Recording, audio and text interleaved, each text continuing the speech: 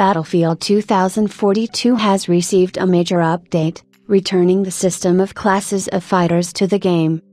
The need to return to Battlefield 2042 the usual system of classes of fighters for the series started talking immediately after the release of the project. The local system of specialists looked too crutch and inappropriate, which completely deprived the game of a sense of wagering for itself.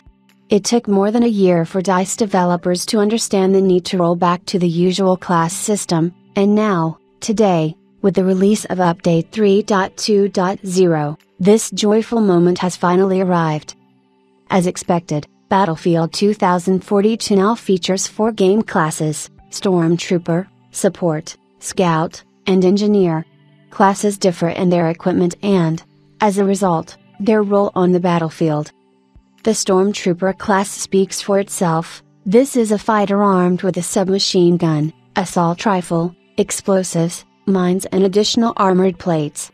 The task of the Engineer is to destroy enemy and repair allied equipment. The Scout provides the squad with additional respawn points, provides intelligence, directs guided weapons at targets, and also provides fire cover.